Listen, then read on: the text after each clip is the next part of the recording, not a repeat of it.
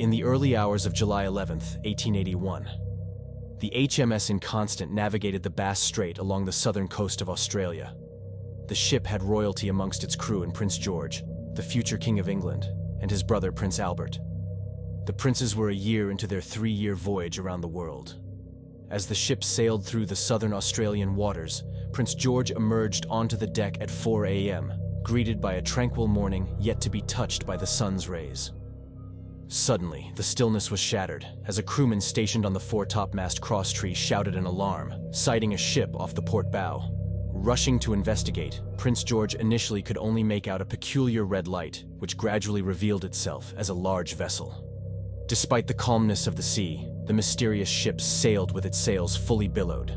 The quarterdeck midshipman, who was a young officer in training, was sent forward to the front of the ship to get a better view and report back to the ship's officers. But when the boy reached the front, the ship had vanished.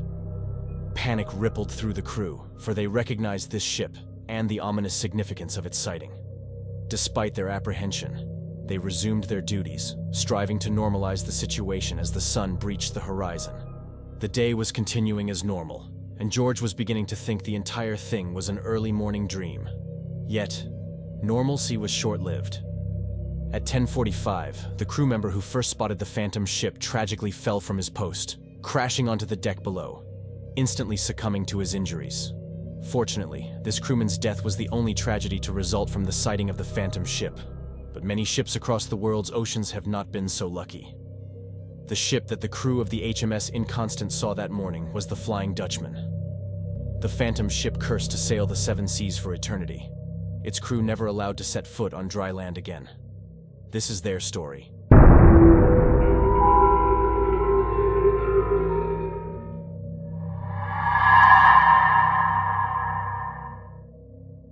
Our story begins in the 15th century with the spice trade.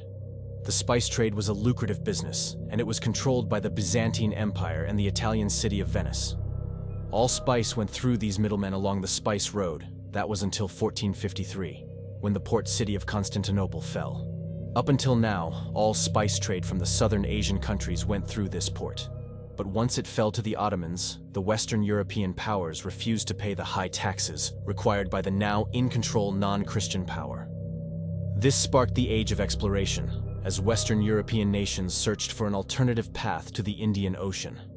One attempt at this was to head further west and reach the Indies from the other side of the world. This didn't quite go as planned, as there was a previously unknown continent in the way from completing this journey. A second attempt was to sail around the southern tip of Africa and then up into the Indian Ocean. This second path was the one that would turn out to be the most lucrative in the early 17th century, and also one full of danger. Along this path was a treacherous span of water at the southernmost tip of Africa. This area was called the Cape of Good Hope, and hope was all that would save a ship during one of the violent storms that frequented the area. Dangerous or not, a new path to control the spice trade was born, and it was a time when the trade was dominated by the Portuguese, who held a tight grip on the newly found trade routes.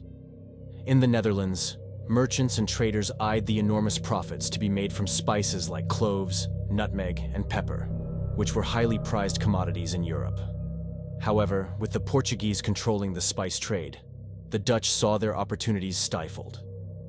Determined to break free from Portuguese dominance and establish their own foothold in the spice trade, the Dutch set sail for the East Indies, led by the Dutch East India Company, or VOC for short, who was a powerful trading organization established in 1602. Dutch ships embarked on perilous voyages across treacherous seas to reach the distant lands of the East Indies. Facing fierce competition and challenges such as storms, pirates, and hostile encounters with Portuguese and local rulers, the Dutch persevered. They established trading posts and fortified settlements in strategic locations, gradually expanding their influence and control over the spice-producing islands. One of the pivotal moments in the Dutch East Indies trade was the conquest of the Banda Islands, known as the Spice Islands, in the Moluccas.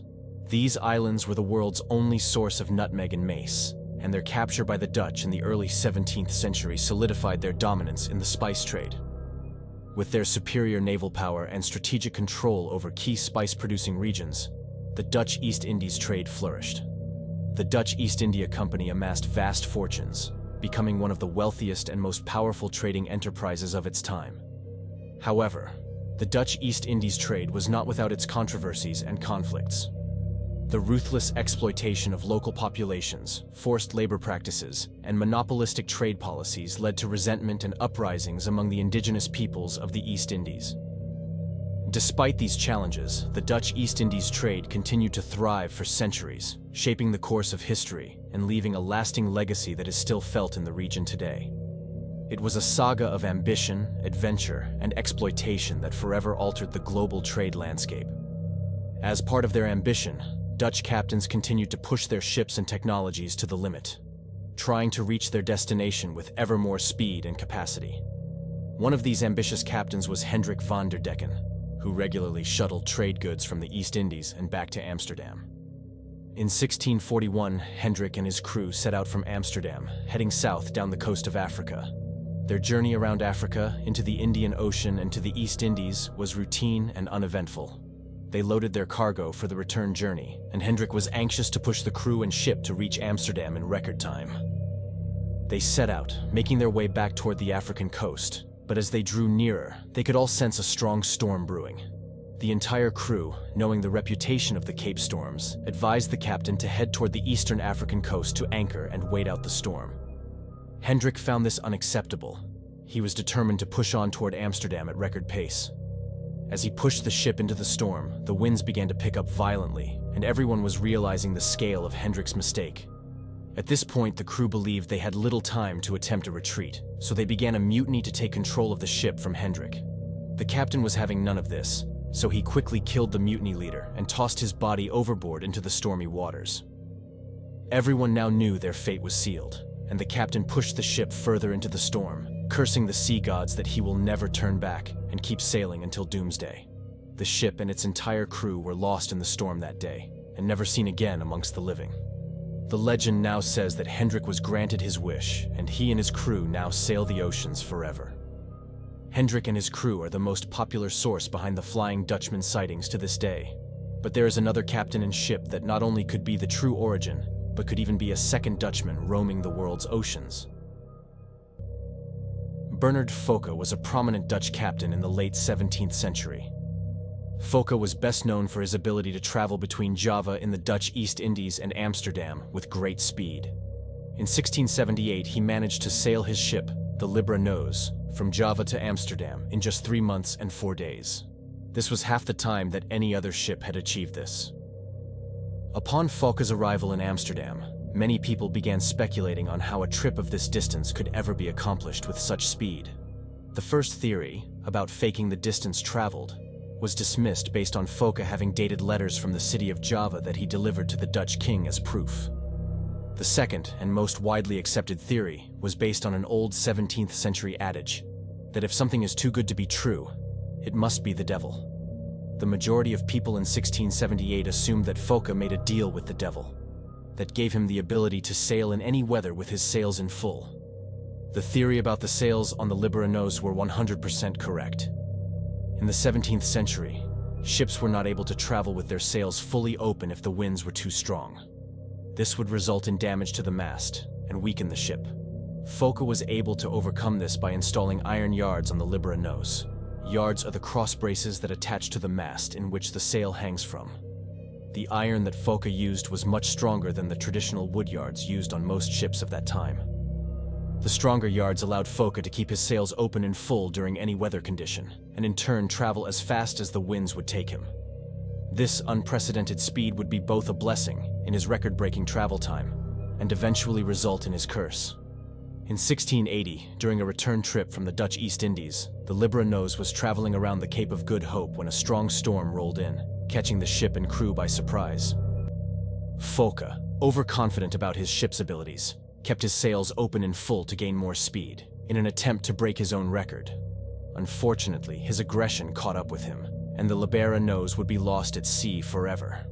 Many at the time believed that Fokke's deal with the devil finally came due, and he and his crew were doomed to sail in his service for eternity. Whether the Flying Dutchman is the phantom ship of Hendrick van der Decken, Bernard Fokke, or even both, the sightings of the most legendary ghost ship continued long after the 17th century. The first literary documentation of the Dutchman was in 1790, when John Macdonald wrote about the crew of a ship witnessing the Flying Dutchman. He emphasized about it being seen whenever a strong storm would roll into the waters south of Africa. Again, in 1795, a book by George Barrington noted a story of a Dutch ship being lost off the coast of the Cape of Good Hope, and that any sight of this ship is a bad omen, bringing with it a curse of impending doom. In 1803, John Leyden expanded upon the tale, detailing how sailors often recounted sightings of the Dutchman beckoning hurricanes to the Cape area. According to Leyden, the crew of the Dutchman bore the burden of a curse, condemned to sail the seas until their penance was fulfilled for some grievous transgression. Over time, these narratives evolved, inspiring the creation of poems and further embellishments referencing the infamous ship. Beyond stories, there were detailed ship logs that mentioned actual sightings of the phantom ship, the most famous of these being the Journal of Prince George aboard the HMS Inconstant in 1881. There was another sighting recorded in 1881, aboard a Swedish merchant ship captained by a man called Captain Larsen. Captain Larsen's ship had been battling a storm as she rounded the Cape on her journey from Australia.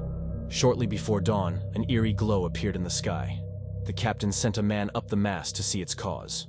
The lookout fell from his perch and crashed headlong onto the deck.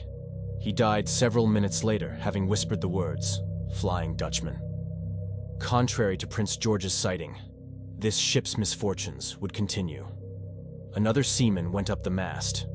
The man, an Englishman called Landersbury, described a brilliant red flame in the middle of which there was an ancient vessel. He could clearly see its mast, spars, and sails. He said that it was undoubtedly the Flying Dutchman. 2 days before Captain Larsen's ship arrived at Rotterdam, Landersbury died of a heart attack. Another man, who had seen the manifestation through a porthole, was later discovered dead in his bunk and was said to have died of extreme fear. There was yet another sighting in 1884 when the American tea clipper Relentless, sailing for New York, sighted the Flying Dutchman 300 miles south of the Cape of Good Hope. The captain, Daniel Cheever, ordered the ship to alter course so that he could get a better look, but the helmsman died when they were 400 yards away from the phantom ship. That same night, a fierce gale hit the Relentless, and 3 seamen were washed overboard, never to be seen again. In January 1911, the Scottish whaling steamer Orkney Bell encountered the Flying Dutchman. The second mate described her giant sails swelling in a non-existent breeze.